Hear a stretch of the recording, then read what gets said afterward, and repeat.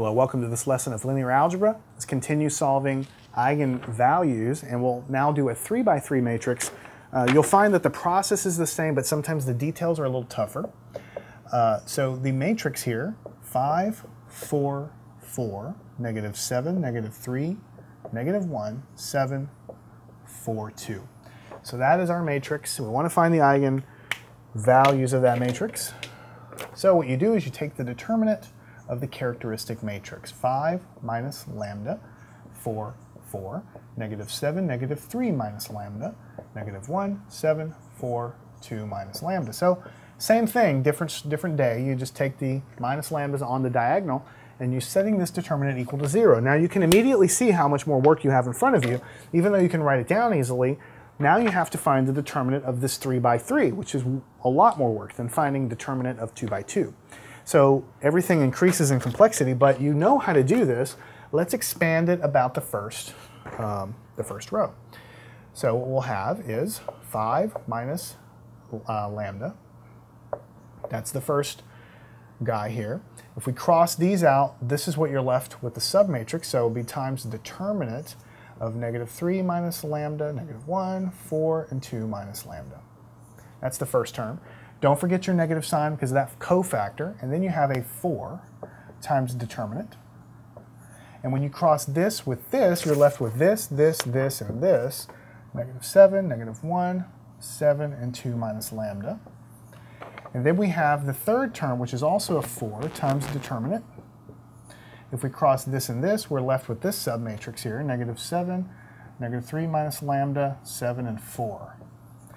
Okay, so now we have something that's a little bit more complicated.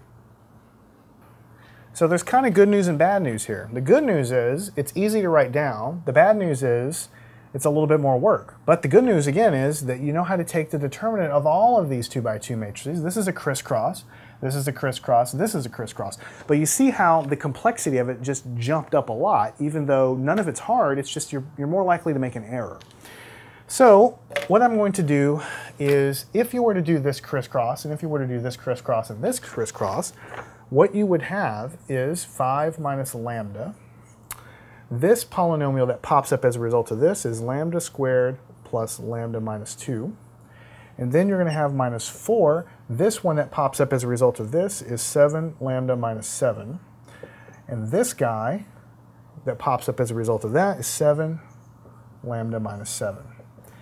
Rarely do I skip steps, but in this case I think it really is not very advantageous. I think you can understand that in order to get this determinant, you multiply this times this minus this times this. Then you expand and simplify terms. Same thing here, and then this comes directly from this determinant, this comes from this one, and this comes from this one. I could do all of that, but we've done it so many times I don't think it's really terribly helpful for me to do it again. And again, when you get down to this level, you can see I have this term multiplied by a polynomial of degree 2. I've got this times this and this times this. So even multiplying all of this stuff and simplifying terms just leads to a lot of algebra. But when you do all of that, you get negative lambda cubed plus 4 lambda squared plus 7 lambda minus 10 is equal to 0. Again, I rarely skip steps, but I think you know how to multiply this. I think you know how to multiply this. And this is just multiplying the 5 into each of these terms and the negative lambda into each of these terms. And then you have a bunch of terms in all degrees of lambda and you simplify them. So it's just a lot of algebra, but what you end up with is this cubic polynomial here. And when you solve it, you should get 3 eigenvalues, 1 for each degree of the polynomial. Okay? Now it turns out you can factor this. It'll be lambda minus 5, lambda minus 1, lambda plus 2. Now, how did I factor that? Let me get back to that, answer that in just a second. Let me finish the problem up. Lambda is going to be positive 5, lambda is 1 from there, moving it over, and then lambda is negative 2 from there. These are the 3 eigenvalues. These are the 3 eigenvalues here. Now, going from here to the solution is quite a jump because there's no bulletproof way to really factor these cubic and higher polynomials that work for every single case that I can remember in my head all the time. So what do I suggest you do if you get to this point? Well, there's a couple of things. Most of you are allowed to use calculators at this level in your education. So I would put the polynomial in there and factor it. If you're a professor and you see the student write all of this stuff down and all he's doing is factoring a polynomial in the calculator and getting roots, you know, he knows what he's doing. You're going to get full credit.